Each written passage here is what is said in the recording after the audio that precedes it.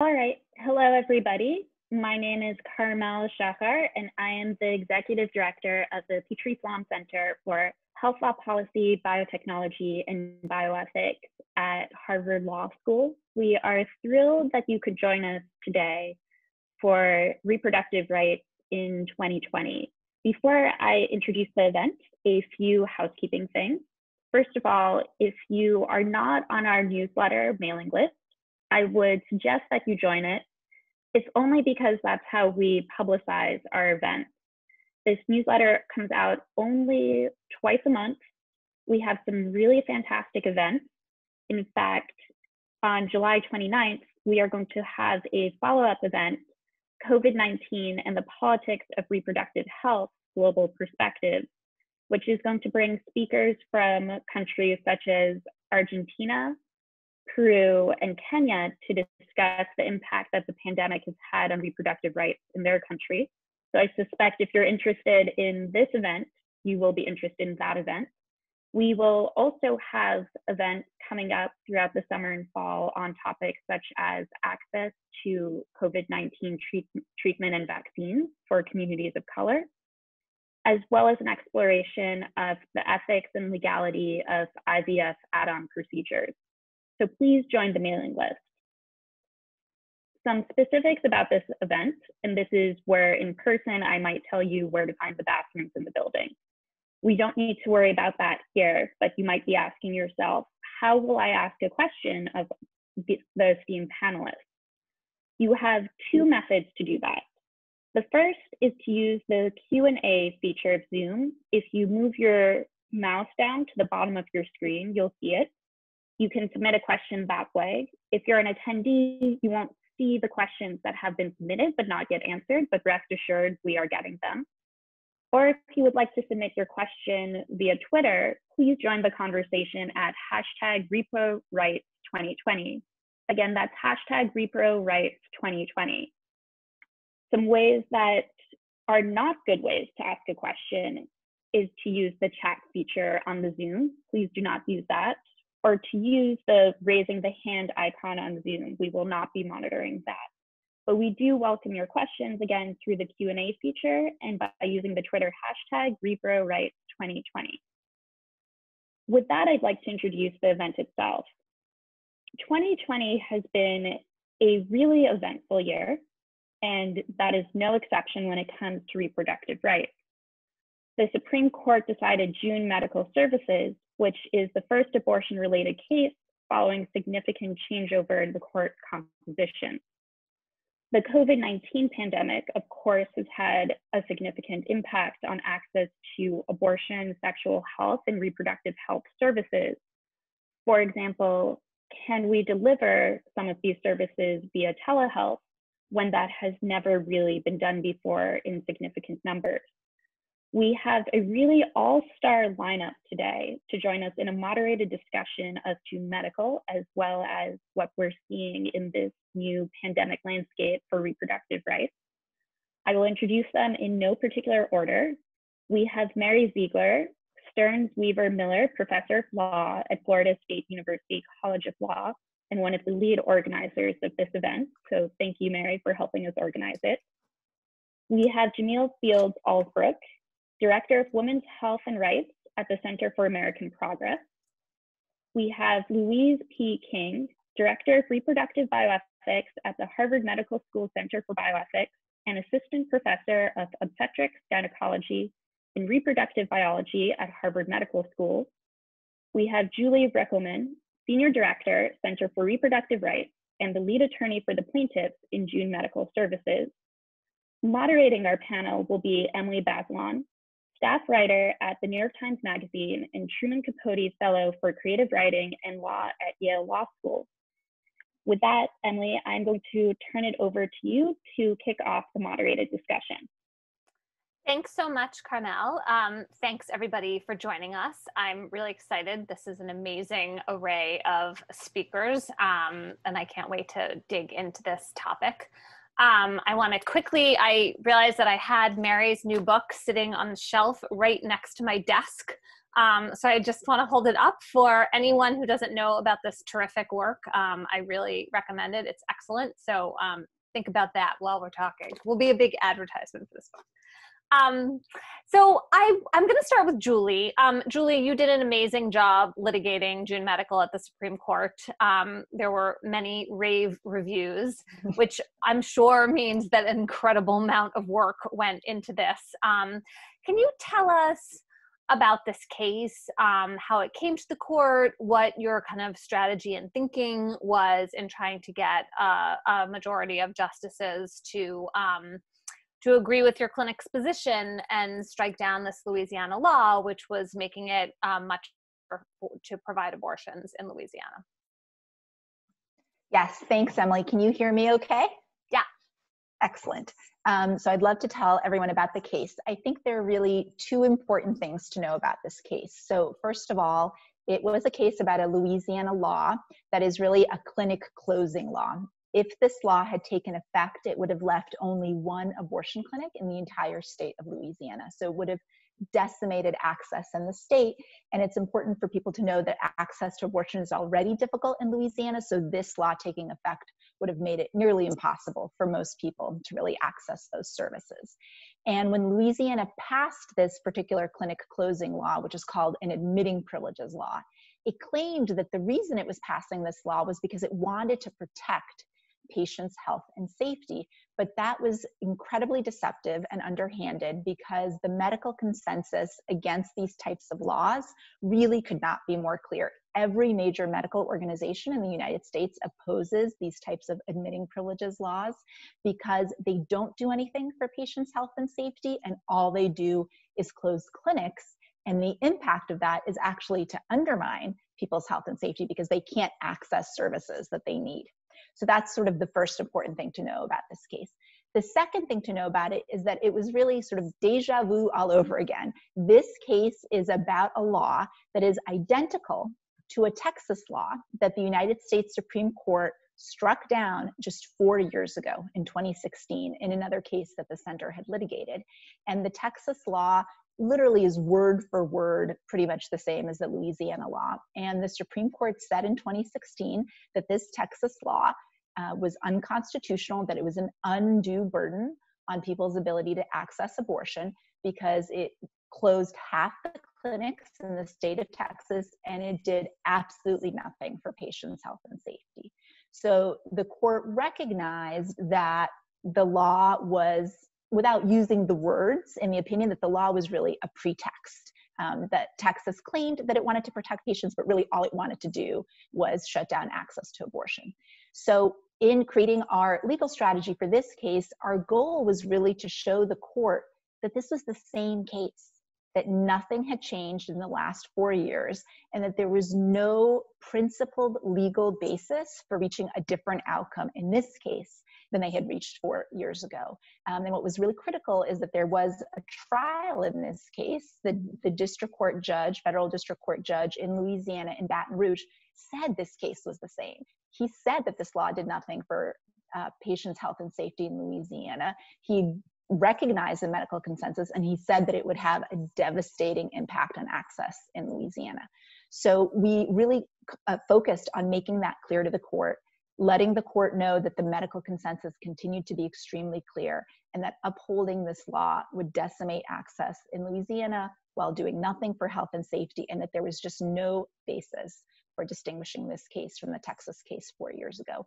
And ultimately, that was the court's ruling. So when the court ruled on June 29th and struck down this law, the 5 justices who voted to strike it down really said that this was the same case as the Texas case. And most importantly, Chief Justice Roberts, who was our 5th vote to strike down this law, said that there was just no basis for distinguishing between this case and the earlier case. And because of stare decisis and precedent, he was voting to strike down the Louisiana law. So that's a brief description of what this case was about. Excellent. So Mary, maybe I'll turn to you next. We'll do a little more law. There was a debate after this decision came down about whether it was, obviously from Julie's point of view and from the point of view of abortion providers and women seeking abortions in Louisiana, this is an important victory. It means that I think a total of 3 clinics stay open in the state. And I think it also, at least in the present, means that we will have at least 1 clinic in every state in the country. And yet, and maybe if I'm wrong about that, you should tell me why. And yet, I think from the point of view of people who care about abortion access, there was also something to fear in this ruling about the future. Mary, I wonder how you kind of balanced where you think the court might be headed, based particularly on the concurrence from Chief Justice Roberts, which is a controlling concurrence, given that we're talking about the kind of 4-1-4 split, where the 5th Supreme Court vote then narrows the scope of the majority ruling in a way that would appear itself to be precedent setting. Yeah, I think I tended to be one of the kind of glass half empty people in terms of what this means for the future in terms of abortion access. Chief Justice Roberts, probably the most significant thing he did was to rewrite what it means for a law to be unduly burdensome. Before, partly because of Holman's Health, the Texas case that Julie referenced, courts would have to look at both the benefits and burdens of abortion restrictions. And also, I think significantly, were not told to defer to legislators when they claimed that there was scientific uncertainty. And that strategy, the sort of creation of or claim of scientific uncertainty, is behind a lot of the laws that you see unfolding in some of the states, whether that's restrictions on abortion and telemedicine, or fetal pain laws that ban abortion at 20 weeks, or bans on other specific abortion techniques. So I think that Roberts, while saying he was respecting precedent, was also kind of transforming what precedent was. So it's sort of hard to figure out what that means for the future, because of course, on the one hand, Roe v. Wade and Casey and all of their progeny are precedents, and it's hard to imagine the same John Roberts who wrote that controlling concurrence just easily ignoring those precedents and treating them as if they're irrelevant. At the same time, Roberts seems to feel pretty free reconfiguring precedent, all while claiming to respect it.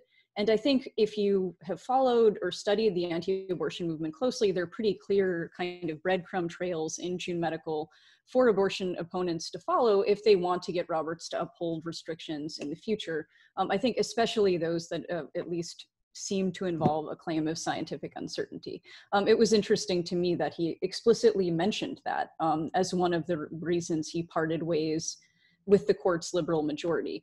We hadn't really made that explicit, but while Roberts joined his more liberal colleagues in striking down the Louisiana law, he didn't actually join their opinion. He wrote his own sort of special opinion, and in outlining why he didn't join his liberal colleagues, the reasons were that he thought they got the undue burden test wrong, partly because they weren't looking as closely at what state legislators were claiming to be doing. Another interesting sort of what's next question from the anti-abortion side is whether we're going to see more of the kinds of strategy that Julie was coping with in this case. In other words, laws that claim to protect patients. And there's no shortage of laws like that still around. There are, for example, the American Medical Association is challenging a law that requires patients to hear that abortions can be reversed, which isn't something that's really backed by evidence. They're the kinds of laws I already mentioned, which seem to be focusing on later procedures.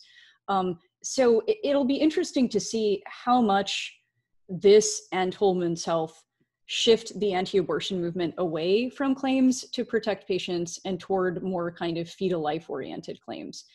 There's reason to think the anti-abortion movement wants to do that anyway. If you guys remember last year, we had heartbeat bills, we had Alabama's absolute ban. All the states that I live next to seem to have introduced a sort of sweeping abortion ban in 2019. So there's already some momentum going in that direction, but I think there are still reasons you might see abortion opponents claiming to protect patients. I think that we can talk about a little more in the Q&A, but I think there's going to be an interesting strategic division in the anti-abortion movement produced by this case too. So Jamil, as an advocate watching all of this, what does this mean for your kind of future work on this? There have been in the last year or so some really positive developments for people who care about the right to abortion, I would argue. put more of a push, at least in the Democratic field, to talk about public funding for abortion, something that has seemed to be off the table in a lot of states and from the point of view of Congress for a long time. Now it's getting an airing again. Do you see this case as a kind of temporary relief that then allows for momentum to build on these more sort of proactive fronts, or do you think that there'll be a lot of defensive actions being fought?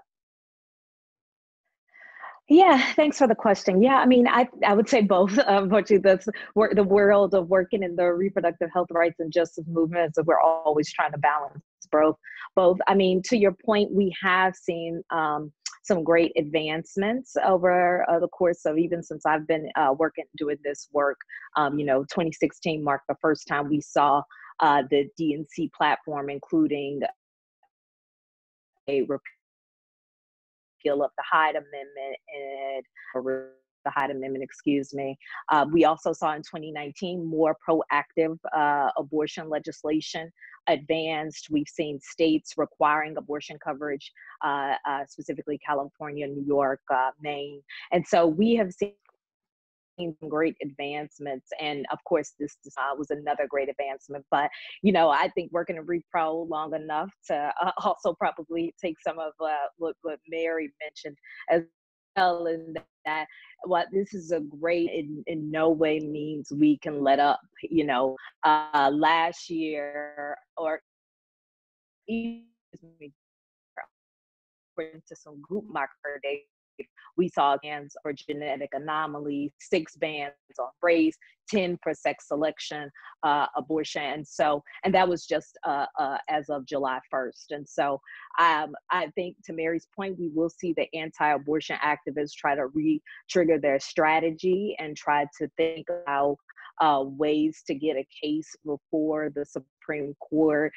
I'll just say, probably advocates, I'll say it a little bit more explicit. I do a signal that bring me perhaps the right case, and we might come out with a different decision.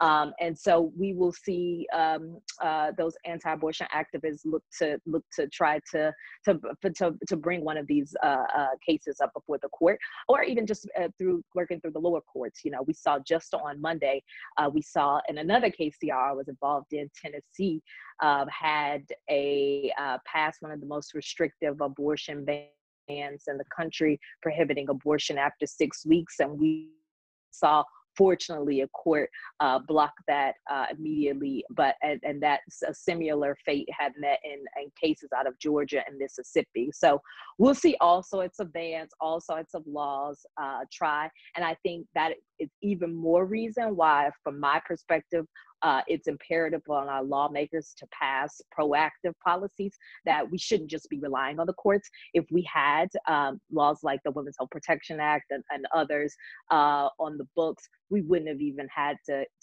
get to this point. And perhaps Julie may be able to take a vacation because we wouldn't be relying upon the courts. Louise, I wonder what you're seeing among abortion providers. It seems to me in some ways this was a kind of retention of the status quo, this decision. I mean, if the Supreme Court had come out another way, we would be seeing all around the country states trying to eliminate abortion clinics entirely. Instead, there's going to be a kind of holding pattern, I think, where that may eventually happen with some future restriction that Roberts thinks is acceptable to uphold, or it may not. And I wonder how abortion providers are thinking about that kind of potential next phase. I think you're correct to describe it as a holding pattern, that the next phase at least doesn't look much different at the moment than it did at the time of Whole Women's Health, although we do anticipate with the change in the court's composition a little bit more anxiety there. But I think that the frustration that has been present for abortion providers and just providers for women's health in general exists and continues to exist, because from the standpoint of scientific uncertainty, we've had a 30+ year natural experiment where there are states in which there are not restrictive legislation against abortion, and it is the safest ambulatory procedure that is performed across all disciplines. So we know it's safe. There's no need for any further intervention. And from a researcher standpoint, as somebody who works in the sphere of research around patient safety, mainly from a surgical standpoint, there is no reason to interfere with something that is already proven to be safe. And so the court, just from the standpoint of providers who are in this sphere who are not well versed with the law, they become very confused when we start talking about undue burdens and don't realize that that has to do with access and not with the enormous amount of burdens that women face just in accessing regular care, let alone abortion care. And then all of these unnecessary, unproven, untested, unresearched interventions from a legislative standpoint that have nothing to do with safety. So that frustration is just continuing to boil, if that's helpful. Julie, since you're the litigator among us, I can't resist asking you what, if anything, you see coming down the pike as you kind of closely read this decision. Sure. Yes, I think while the decision was a really huge victory for people in Louisiana, and it was critical to hold the line, like you and Mary said, and Jamil, there really is a lot to be concerned about in this decision, and I want to make sure people are aware of that, because as Jamil was saying, we have to continue to be really vigilant and concerned. So first of all, as Mary mentioned, Chief Justice Roberts gave us this fifth vote only because of stare decisis and only because of precedent. If there hadn't been an identical case that the Supreme Court had decided just 4 years ago, we don't know how this case would have come out. And so we had to fight incredibly hard just to preserve the status quo. And we only preserved the status quo by 5-4 vote. And there are lots of things to be concerned about in the 4 dissenting opinions that the other justices issued. And if we have more time later, I can talk about some of them, because there was another legal issue that was going on in this case, which had to do with whether medical providers like Louise and others can actually bring these lawsuits on behalf of their patients. And the precedent is just as clear on that issue as on the right to abortion, that they can and that they should, and that they're absolutely the appropriate people to bring these kinds of cases.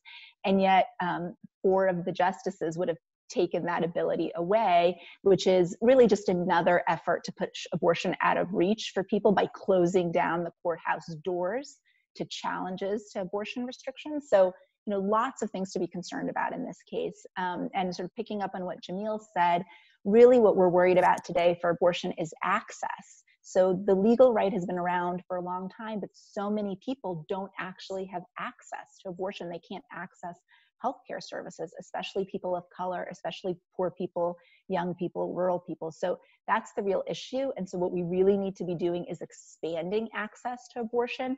And this is not the kind of opinion that suggests that we're going to be able to do that with the current US Supreme Court. So as Jamil was saying, we really need to be focusing on other types of strategies. The courts continue to be critical and important. They're blocking these bans, but in order to expand access to abortion, we have to use all of our strategies. And that's what we really need to do right now, because there are too many states that have only 1 clinic left, or even Louisiana has only 3 clinics left. And there's just too many people being left behind right now.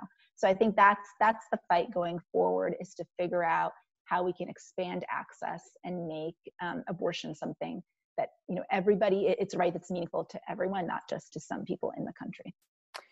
So one possibility for expanding access is telemedicine for particularly medical abortions, where you take pills rather than have surgery. And there are many ways, and maybe Jamil can talk about this, in which COVID in the United States has been a barrier to abortion. In some other countries, particularly the United Kingdom, COVID has presented a kind of accidental opportunity to expand access by getting the government to waive previous restrictions that required in-person visits for taking abortion pills. And so now we're seeing brand new guidelines in Britain that are allowing women to have abortions via telemedicine. When you think of the problems with clinic closing and lack of geographic proximity to clinics being such a barrier to access in the United States, this sort of, if it's safe and effective and medically recommended, seems like an answer. And yet there are many legal challenges preventing that from happening. Louise, from your point of view as a provider, what do you think about this landscape? I mean, it's one in which we've gotten, I think, more research in recent years about how safe and effective medical abortion can be. Do you think that this could be a real game changer in the future from a kind of medical and scientific point of view? Yeah, short answer, absolutely. I mean, we should absolutely make telemedicine available in this realm and in many other realms. There's been a lot of resistance to telemedicine across the board. And, and I'm now seeing my pre-op surgical patients doing that by Zoom as we are right now. And obviously HIPAA compliant Zoom. Excuse me, you're correct. Compliant Zoom. And then I meet them the day of surgery. And if there's an issue that I couldn't have assessed that way, we deal with it when we can finally be together. And that saves them money, and it makes their access easier. And we might have more than one appointment more easily and with less cost. I mean, it's just so beneficial. So why wouldn't we then make that available in a much safer realm? I'm doing complex 5-hour surgeries and doing Zoom ahead of initiating that level of care, which is very complex. So the idea that this would not be available to women who are going to be using this incredibly safe and preferable mode of terminating a pregnancy is incomprehensible to me, especially since that will speed the process up, and every single day we shave off makes that procedure safer. So I do hope we'll move forward. We're way behind the 8 ball internationally, as you mentioned, referencing England and other areas in Europe, of course, as well. So we're way behind the trend here, and we need to catch up. Jamil, what are you seeing about telemedicine and medical abortion from an advocacy point of view? I should mention that one, I don't know if controversial is the right word, but one sort of tricky part of this is that I think sometimes clinics, which are physically based, worry about losing patients to this future in which someone can place a phone call, see someone in another state. These clinics that have tried so hard to stay open, borne a lot of cost to do that. What's the balance there? How do we think about that part of this potentially future picture?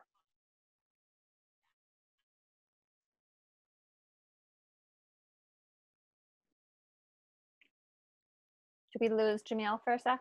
We agree with, can you hear me? Yes, now I can. How about you guys? Okay. Okay, good. Okay, sorry. What I was saying was that I totally agree with Louise that telemedicine presents an enormous opportunity to increase access to abortion as well as a number of other services. The way I've been describing the COVID pandemic is that it has really just exposed a number of barriers in our healthcare system that have long plagued particularly Black and brown people in this country, as well as lower income people and people living in rural areas. And so I do think that telemedicine presents an enormous opportunity to increase access to care. One very practical barrier that we've seen is that on the abortion front, we have, because there's such a limited number of abortion providers in this country, many abortion providers, particularly in the South, travel there in order to provide care. And or patients have to travel either within the state or outside of the state in order to access care. And with travel restrictions and encouraging people to stay at home, that presents a very practical barrier. Or if one abortion provider in the community gets sick or needs to quarantine, then you could have an entire state or even region losing abortion access. And so telemedicine can present a good opportunity for people to be able to access care. And in fact, that's on the practical side. And on the political side, we've seen the federal government had waived some in-person requirements for other conditions and refused to waive some of those requirements for people to access the medication, abortion pill, specifically mifepristone. And this past Monday, a judge said that people have to be able to or can be afforded that access, at least during the pandemic. And so while that's great, encouraging news, none of these problems are new, right? So that needs to, from my perspective, go beyond just emergency, and people should be able to access medication, abortion, without having an in-person visit, even beyond the current crisis. But to the second part of your question, it's telemedicine, as great as it is not the end-all be-all answer for everyone. And it's important to have in-person clinics and providers available for people. I was joking with my mother last week, who refused to do a telemedicine visit with her doctor. And I can have my opinions about that, but that's her right. And if she wants to go in to visit a provider, she should have that access. So that's a long way of saying telemedicine presents an enormous opportunity, but there should also be increased funding for abortion providers. We've seen this administration scale back the family planning program, harming abortion providers. And so we need to ensure that those providers can continue to exist and people can access care in a range of ways they want or choose to. Mary, do you want to jump in there? And I'd love to hear your thoughts about how you think medical abortion and telemedicine could have a greater role, if you think that's right, in the American landscape of providing the service. Yeah, I think that one thing to remember is that this is still a conservative Supreme Court majority, and I think it's still quite possible that the world we kind of saw previewed last year, where states were banning all or most abortions, will become a reality in large parts of the American South and the Midwest. And so one of the questions that I think those laws raise, were they ever to go into effect, would be how will they be enforced? And if telemedicine was an option, the answer would be that it would be very difficult to enforce them. And that if they were to be enforced, it would make it even trickier from a political standpoint for anti-abortion legislators, because it would raise the question of, well, who do you punish, right? If women or patients are accessing telemedicine, you can't, it would be very hard for a variety of reasons to punish, the provider or whoever gave the services who's out of state, presumably in a place where abortion is safe and legal. That leaves the patient. And as most of you know, there's been a very strong kind of consistent message from the anti-abortion movement that patients are off the table, that no one is going to punish patients. So I think if we're imagining a world where potentially there is no Roe v. Wade, there is no federal right to abortion, I think telemedicine is really huge. To say is a game changer is kind of an understatement in terms of both what it would mean for access and also how it would change the rules, I think, both of the political and legal game in states that are likely to ban all abortions, or most of them. I wrote a story a few years ago about a mother who had helped her daughter have a medical abortion by ordering pills on the internet, and ended up in jail because she, her daughter had some complications, or they were worried about the bleeding. And so they went to the ER and they told the ER providers that the daughter had taken abortion pills, which actually they didn't really need to do because you present as if you're miscarrying. But they didn't know that. They thought they were providing the complete health information, and then they were actually reported to the police and arrested, and this mom was prosecuted. So, and went to jail for months. This is an unusual story in the United States still, but it has happened. And I tell the story because I think it goes to your point about what the kind of end game of banning these procedures is. In order to really stop them, you have to prosecute women. Usually people who are oppose abortion don't want to be, that eventuality goes kind of unsaid because it's politically fraught for them. Julie, as you're looking at the legal picture for expanding access to telemedicine and medical abortion, how encouraged are you by this federal district court decision from this week that Mary talked about? Do you think that's something that an appeals court might uphold? What kind of steps do you see out there, legally speaking, for this to become something that's more available? And I should note that there are, I think, 18 or 19 states that currently ban abortion by telemedicine. And so that's the way they've put up a barrier to this kind of access. Right. So the decision is absolutely great news, because what we have is a federal judge just recognizing what we all know is true, as Jamil said, which is that you do not need to go in person to receive a pill. That people in the United States get medication all the time through pharmacies and in other contexts, and that this is a rule that really singled out abortion for different treatment, as we see happening all the time. I hope very much an appeals court will uphold this ruling, but I think, again, something for people to understand is, as great as this ruling is, these restrictions shouldn't have been in place to begin with. And really, they should be removed completely, as Jamil said, because there are other restrictions that this particular decision on Monday didn't block. But in addition, what this opinion on Monday made clear is that it said nothing about all of the different state laws that impose barriers to abortion that still require people in so many states to go for an in-person visit, even go for an in-person visit twice, that prohibit telemedicine, that require an ultrasound before an abortion. So it's great. I think it will expand access for some people, but in many states, unfortunately, it won't make a difference because of this web of restrictions and barriers that are already in place. So I think, again, it's really important to think about going forward, how can we get rid of these restrictions? How can we expand access? How can we reduce disparities, especially racial disparities, in access to abortion and other types of healthcare services? Because that's what we really see with all of these restrictions. That's who they disproportionately impact.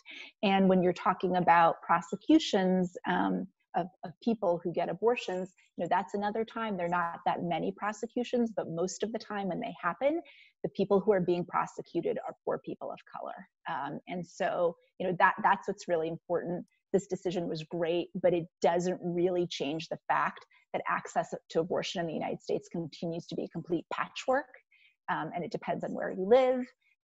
And it depends on whether you're poor or low income, and if you're a person of color, whether or not you can access abortion. So the fight to knock down the whole web of restrictions, really state by state, has to continue. Maybe I'll turn for a moment to the kind of politics of this situation. Maybe I'll start with you, Jamil. Are there levers to pull for people who want to expand abortion access? What do you see as the kind of most potentially effective political pressure points? Right now, we're heading into a November election in which there's a lot up for grabs and a lot at stake, but I wonder what you think the most effective use of the time and energy of the pro-choice movement is right now.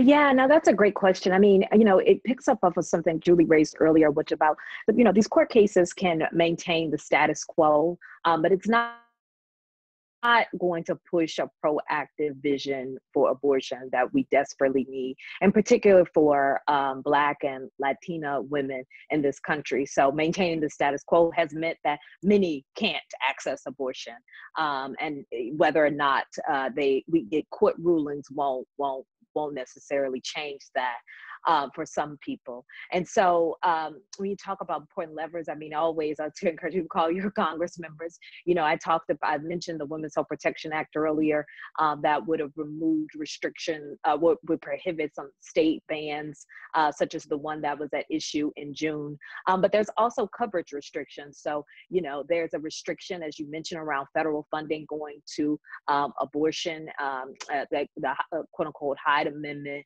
And that has prohibited low-income women, particularly those who rely on Medicaid, from being able to access abortion because they simply can't cover it. You can have all of the abortion providers, you can have unlimited access, but if you can't afford it, this quote-unquote right to abortion will mean nothing. Also, I have a colleague who is always thinking about the court and always thinking about judicial nominations. This administration has set a record-setting number of nominations and has been very explicit about putting anti-abortion, nominating anti-abortion judges and justices to the courts. And so people should pay attention to those things. People should, we might call about legislation, might go out and rally about those things. Very few times can we get people to go rally about a nomination for a judge, but it's very important. And when we think about justices, it's going to be so alarming where these are decisions that can, and the judges we put on the courts will impact us for the rest, could impact some of us for the rest of our lives. And so you might be able to vote out a member of Congress, but not being able to vote out that judge, but you do have a say when these nominations come before your lawmakers. So those are things that I would encourage people to pay attention to, and pay attention to all the things at your state level. Mary, do you want to add something? Your book covers politics as well as law. I think state law is really easy to underestimate. So if you look at kind of the Hyde Amendment is a huge historical counterexample, right? I think the Hyde Amendment was the blueprint for everything the anti-abortion movement has done between now and then to unravel abortion rights. So you cannot understate the importance of that, not just for poor women and women of color, but for just period across the board in terms of kind of creating a roadmap for everything that's come since.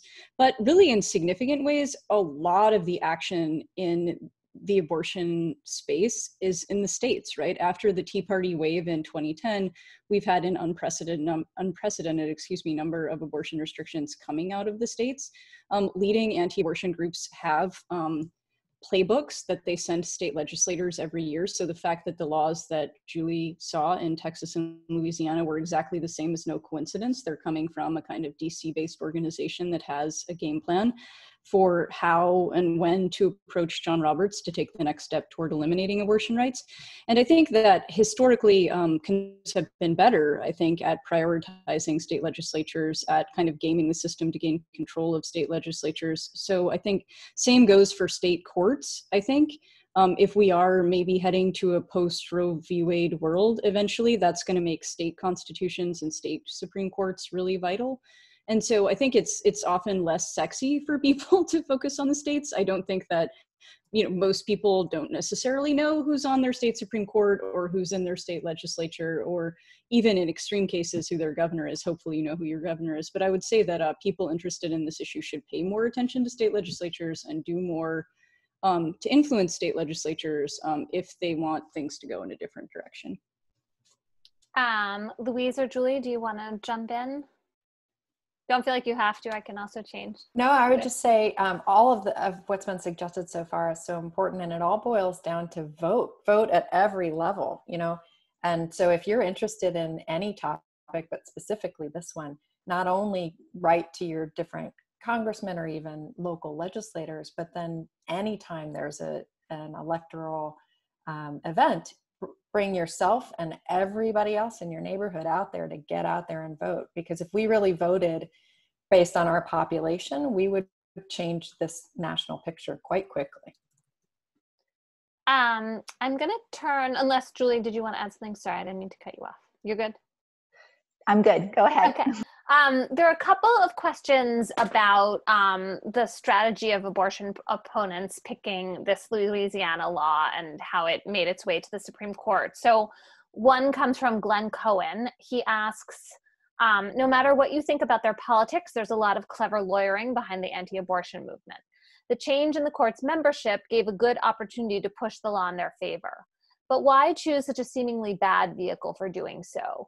And I think he's talking about the Louisiana law here. Why choose a carbon copy of Whole Women's Health, which is the previous case we've talked about from Texas, as opposed to a number of other more different abortion restrictions that have been introduced and are percolating? What do you think they were thinking?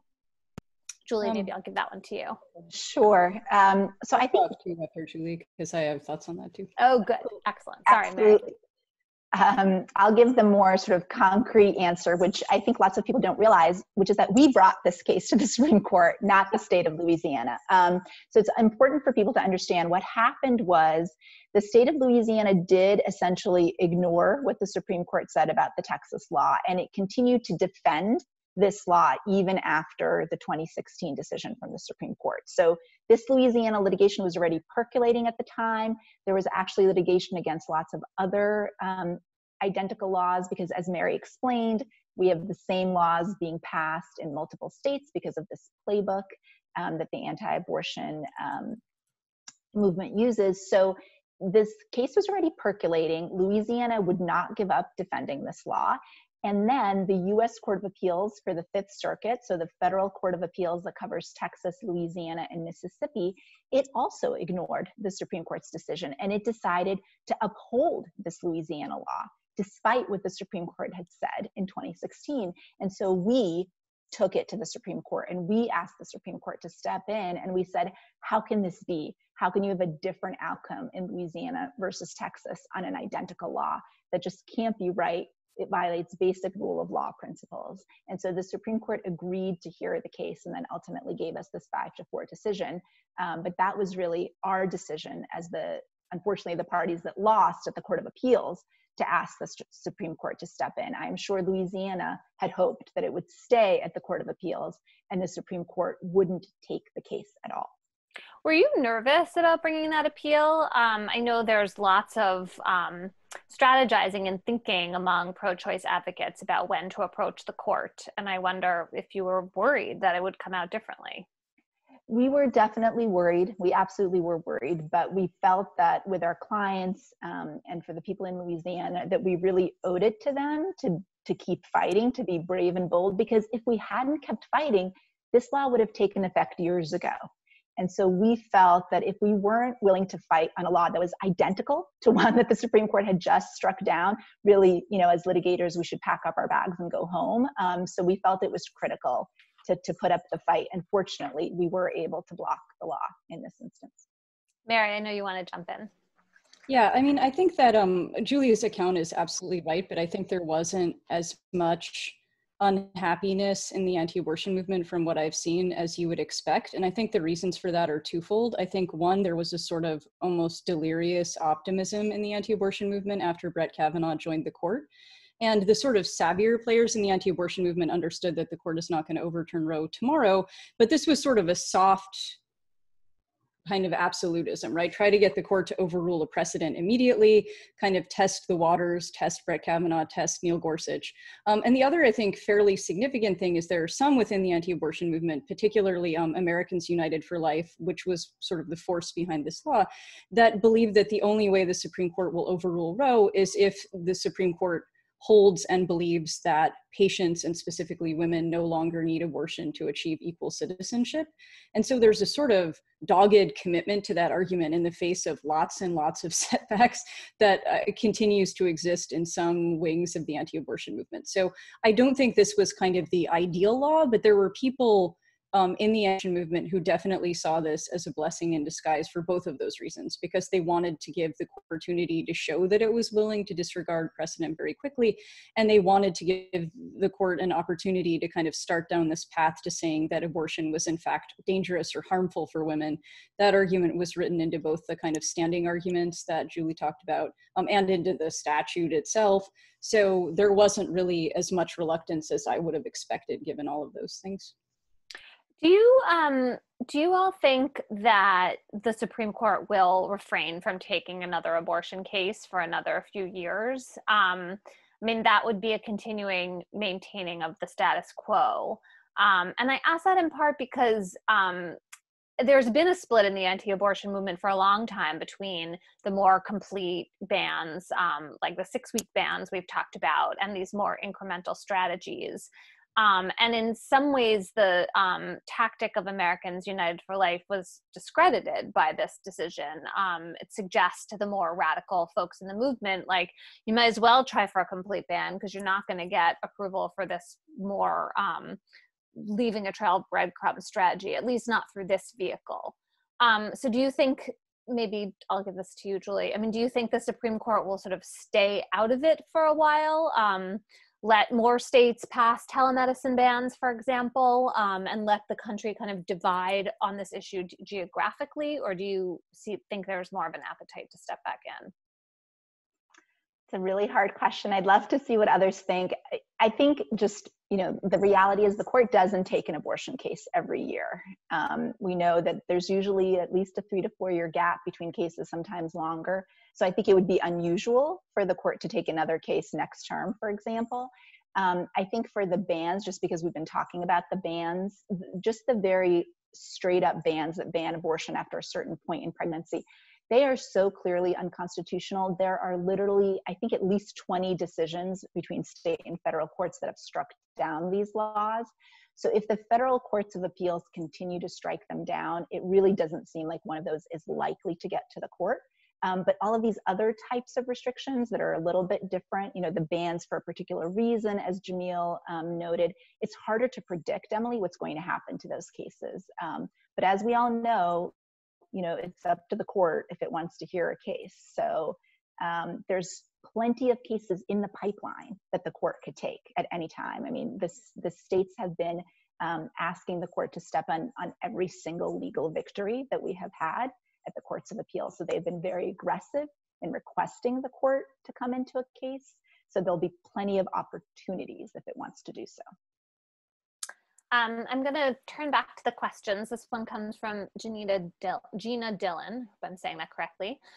More of a comment than question, but curious what you think. I appreciate the good point that we may see the anti-abortion movement split and focus more on fetal life as opposed to protectionist health and safety justifications for restrictions.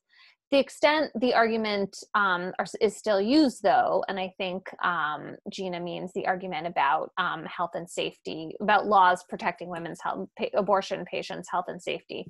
The extent those arguments are still used, there's new research from the Center for Reproductive Rights that seems relevant, also from IBIS, which shows that where we see abortion restrictions, we also see fewer policies in place to support women and families, meaning, you know, helping low-income women take care of kids, helping families with all the expenses that come with childbearing. And this indicates that, in fact, policymakers do not support or care about women and families. Could this be helpful in pointing to the contradiction in the anti-abortion movement's justifications? I think this is sort of a classic question from people who support abortion rights to abortion opponents, asking about if there's all this concern about fetal life, what about after the baby's born? What about those same people who are disproportionately low income? Jamil, I wonder what you think about that. Whether you feel like that message gets across, if it doesn't get across, why not? You know, it's a great question. It's something I've asked myself now for as long as I've done this work, because it is, to me, a grave contradiction. Maybe I'm a pessimist. Do I think it will ultimately break through? Probably not. I mean, but it is a good point to raise that, you know, we've been spending a lot of time talking about abortion, but of course reproductive rights is a much broader, and we have people who've experienced care, barriers to accessing care, particularly at this moment, related to even maternal health. You know, it's currently a maternal health crisis in this country, where Black and brown women are 3 to 4 times more likely to die as a result of pregnancy complications. We have barriers to access to contraceptives, which also the same folks who tend to be opposed to abortion also are opposed to preventing somehow contradictory unplanned pregnancies. And, you know, this moment with coronavirus has sort of exposed and exacerbated those existing barriers. And, you know, we frequently tried to make this argument that if you really are anti-abortion, while of course we believe women should be able to make whatever decision they want about their birth choices, but if abortion is really your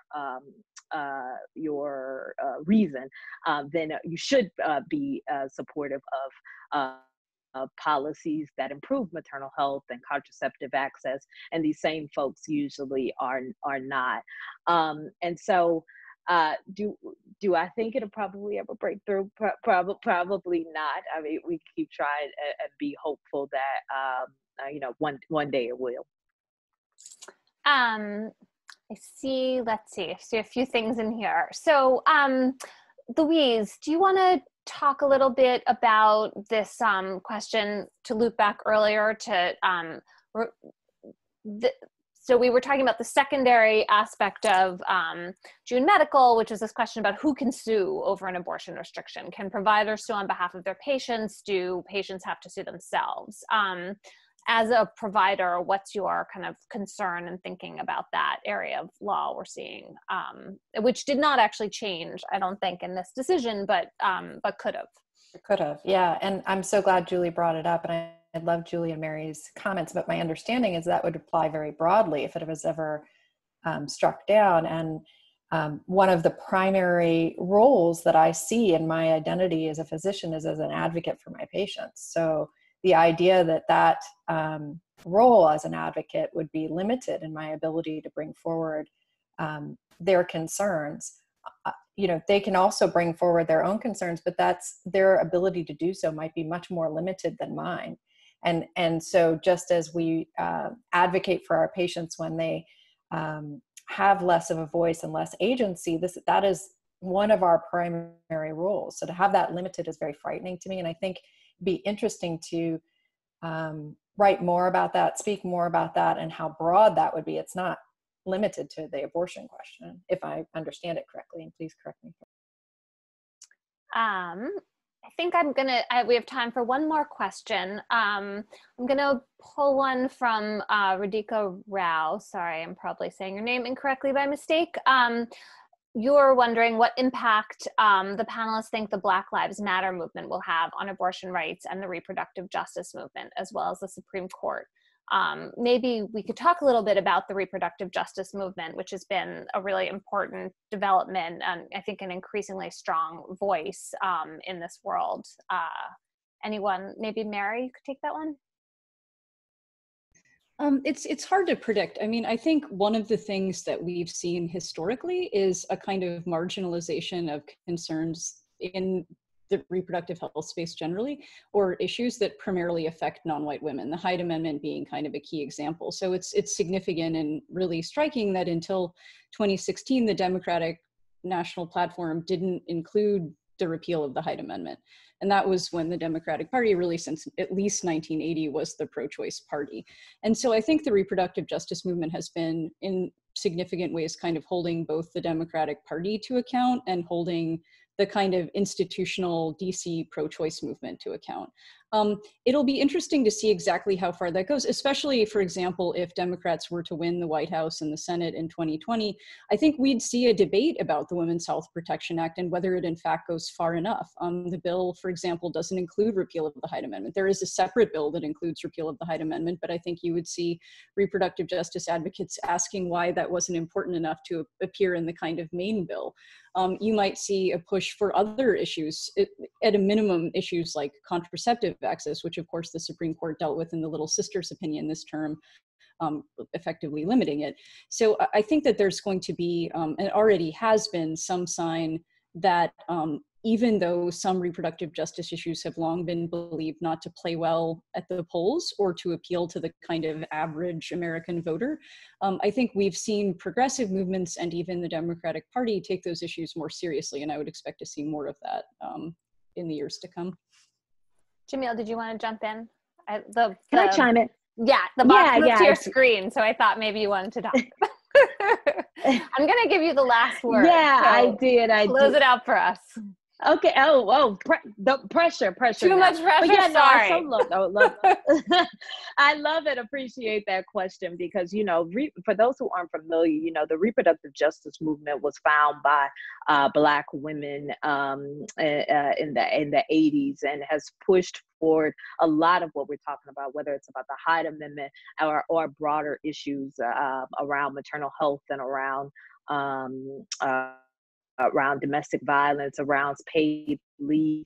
And I do think that that movement has propelled forward a lot of us in the traditional reproductive rights movement and will continue to do so. I know, you know, and they definitely, for many of those Black women-led organizations, consider the Black Lives Matter movement a part of that, because in order to safely raise, you feel like you have reproductive autonomy, and it includes your ability to safely raise your children and including your Black children without them being killed by the police. And it also gets to the question that was asked before about whether or not sort of making some of these more practical arguments would get to sort of would appeal to some those who are opposed to abortion.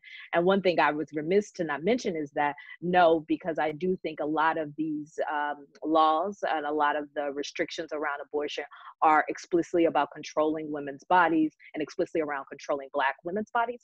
And so it will be sort of those reproductive justice advocates, I think, that will continue to propel us forward as they have, because this is a racial justice issue. That, I think, is actually an excellent ending. You did that perfectly. Thank you all so much for this terrific discussion. Thanks, everybody, for listening. And thank you to the Petrie-Flom Center for hosting. Thank you so much. Thanks. Thank you. Everybody.